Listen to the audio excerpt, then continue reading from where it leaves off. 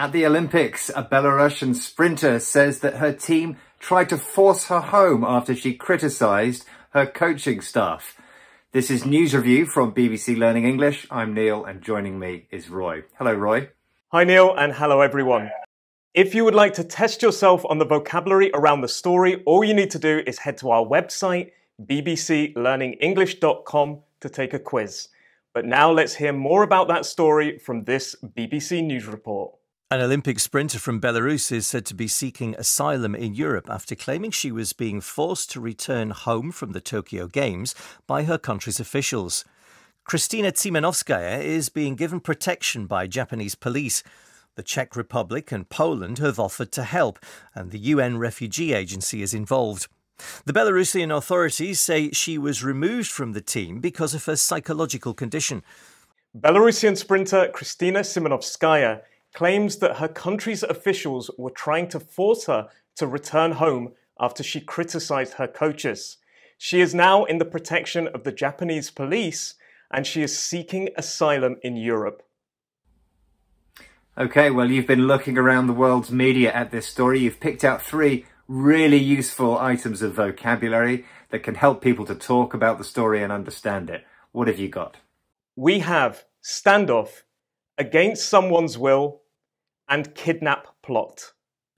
Standoff, against someone's will, and kidnap plot. Okay, let's have a look then at your first headline, please, Roy.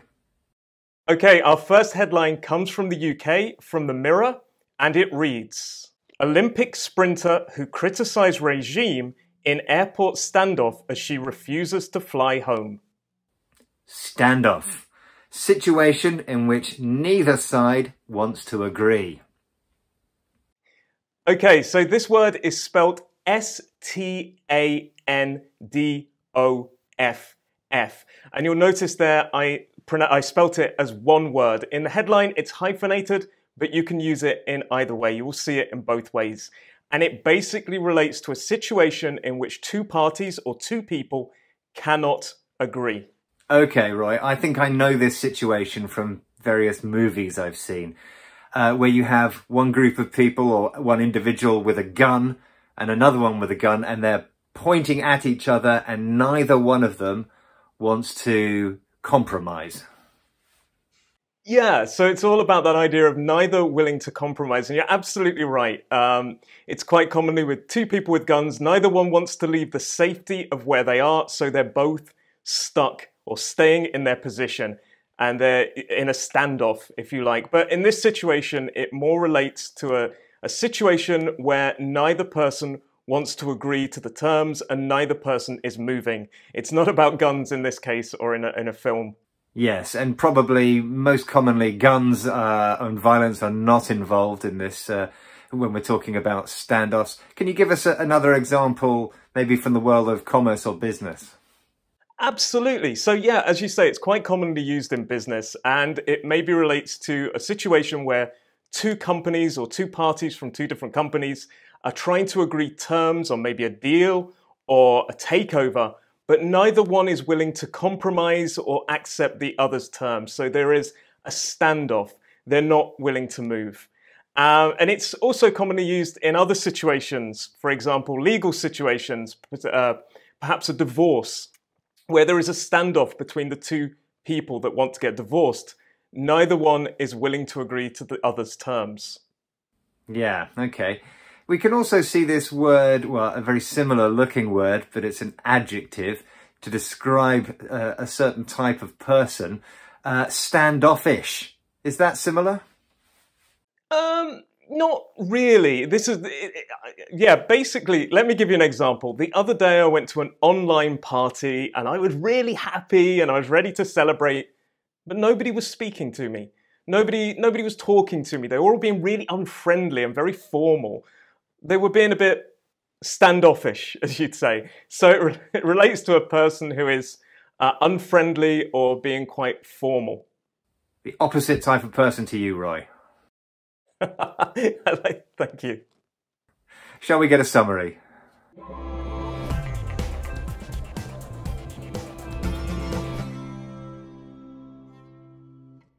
To hear another story about a standoff, we have one about North and South Korea. Where can our viewers find it, Roy? All you need to do is click that link. Okay, let's have a look at your next headline. So our next headline comes from the UK again, from The Telegraph, and it reads, Belarus Olympic sprinter forced to airport against her will after criticising coach. Against someone's will, doing the opposite of what someone wishes. Yes, so this expression is 3 words. The first word, against, is A-G-A-I-N-S-T. The second word is that, like, it can be a word like my, your, his, or her. And the third word is will, W-I-L-L. And it relates to doing something that somebody doesn't want or somebody doesn't wish. Yeah, now some people might be confused. That little word will, very common, people associate it with when we're talking about the future. This is not the same word. No, that I will explain it. So that little word will is everywhere, and it's a modal verb, as you say, commonly used to talk about the future, potentially a decision made at the time of speaking. So you say, oh, I'm going to the cafe. Okay, I will come with you. But not in this sense. This sense, it's actually being used as a noun, and it has a very different meaning.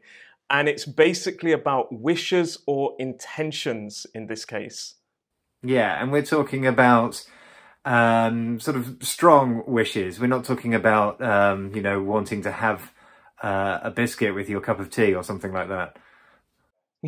No. So in the case of the headline, it's basically saying that the athlete was being returned home, but she didn't want to go back. So it was against her will. That was her intention, to not go back. So this word will is used in a word people may have seen connected to people's strength of personality to complete something which is perhaps a bit tricky. Willpower. What's willpower?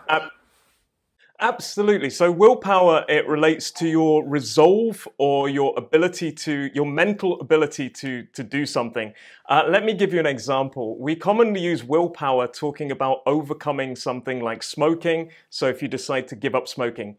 Many, many years ago, I used to smoke cigarettes and I realized that one day they weren't healthy for me and I wanted to give up. And it's a very, very sort of difficult process, or it was for me. But I threw those cigarettes in the bin and I said no more. And I had to use a lot of willpower there to really get through that, because it was very difficult. But I had a strong will. We can say it as that way as well. Yes. But willpower is the thing that helped me overcome smoking. Okay, yes, you might need a lot of willpower to help you move ahead with your English, but I'm sure you can do it. Follow Roy's smoking example. Let's get a summary.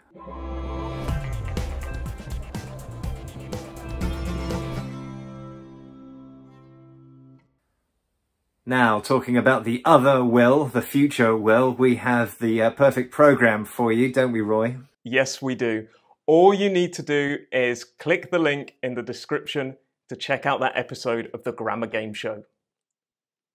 Excellent stuff. Okay, let's have your next headline. Okay, so our next headline comes from The Australian, and it reads, Tokyo Olympics 2021, Krystsina Tsimanouskaya kidnap plot. Kidnap plot. Plan to take someone without their consent.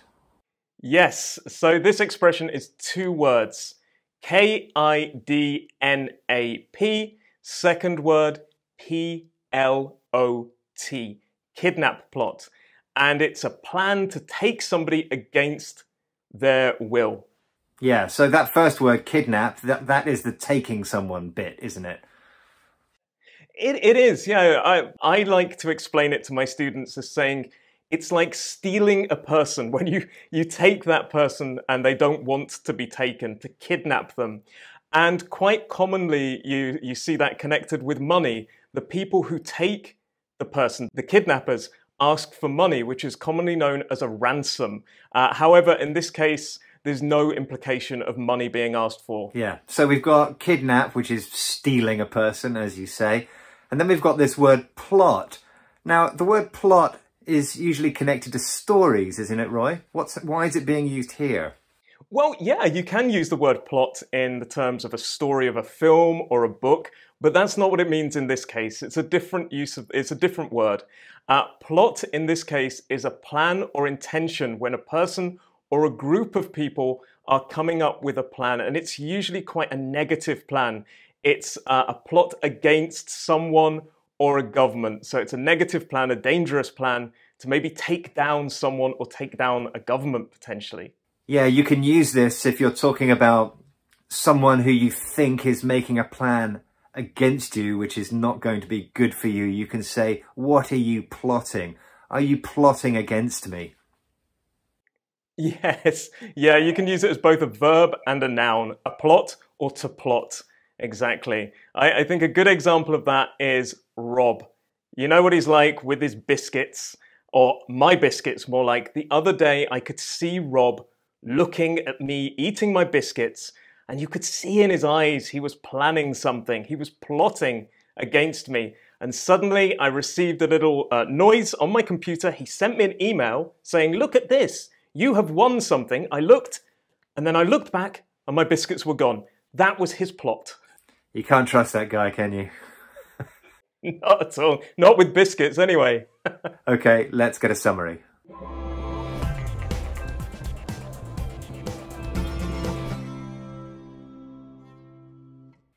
Time now then, Roy, for a recap of the vocabulary, please. We had standoff, situation in which neither side wants to agree. We had against someone's will, doing the opposite of what someone wishes.